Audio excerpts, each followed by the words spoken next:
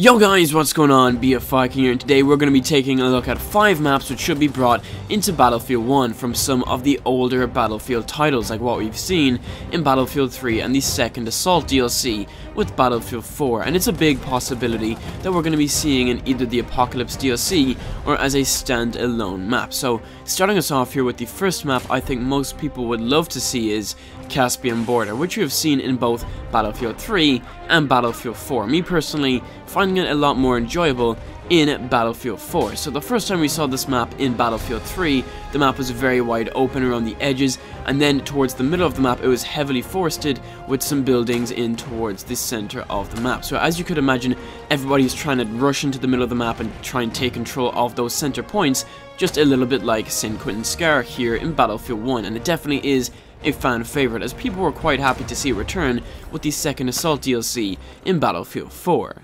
We did see some pretty huge gameplay changes made to this map from Battlefield 4, so I definitely think DICE could switch things up yet again if Caspian border was to be brought back into Battlefield 1. While talking about maps from Battlefield 3, another fan favorite map was Grand Bazaar, which, as most of you know, it was a very close quarters map with 1 or 2 tanks thrown into the mix as well, which I don't really think made that much of a difference, as most of the fighting on that map took place in the large alleyway down the center of the map, which is what people love most about this map. The action was so chaotic, and you could play in it several different ways. You could snipe from the end of the alley, eliminating enemies trying to cross over, or you could just go in with an AEK or a high rate of fire SMG and go on an absolute tear with that thing. Most of the time on a standard conquest match, you could get yourself up to nearly 70 plus kills, and I think this map would work out really well in Battlefield 1, mostly because it'd be very well received by the community, and we haven't seen anything too much like it. There's just not many, if any at all, maps in Battlefield 1 that you can compare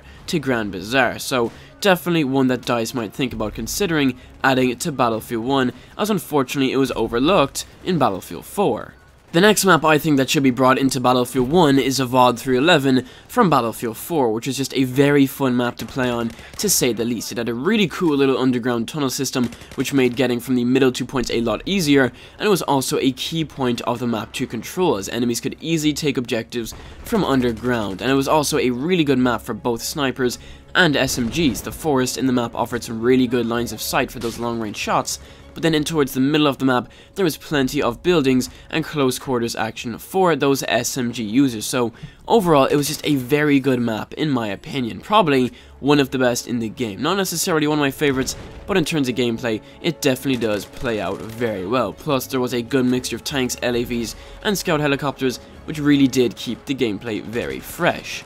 Another good reason to add VOD 311 to Battlefield 1 is because DICE have already made a nighttime version of this map, which gives them 2 viable options: to add the standard map, or 2, to add the nighttime variant, which would be pretty cool to see in Battlefield 1, because we don't really have that many nighttime maps just yet. Now, if we were to see VOD make a return to Battlefield 1, it would more than likely be an Eastern Front based map, as it was based in Siberia back in Battlefield 4. So personally, I really want to see VOD 311 make a return in Battlefield 1.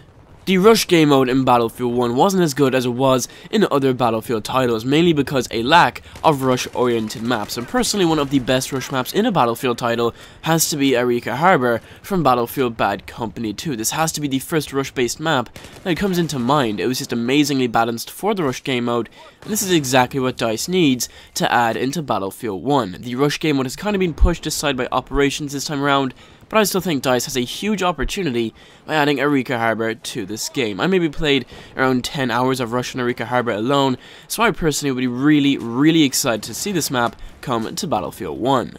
So lastly here on this list has to be Operation Metro. Now I think DICE really do have some massive potential for adding a World War I version of this map into the game. So I think if this map were to be added into the game, it might not be in the form of a metro, but still have the exact same map layout. And a perfect location for this would be on the Italian front, where these huge cave systems would be carved into glaciers in the Italian mountains. And since we haven't seen many maps based on the Italian front, this is yet another great reason. I think this map could maybe start out on some sort of ammo depot or something outside, and then the metro you would enter into a glacial cave. And the interesting thing is that some of these caves that were caved out were absolutely massive, some of which even had hospitals inside, so it definitely wouldn't be a very far-fetched concept. But Anyways guys, those were just the maps that I think should be brought into Battlefield 1 from previous Battlefield titles. Let me know what maps you guys would like to see added in to Battlefield 1. But anyways guys, if you enjoyed the video, make sure to leave a like. It is always appreciated. Thank you so much for watching. Hope you're having an awesome day, and I'll see you in the next Battlefield video.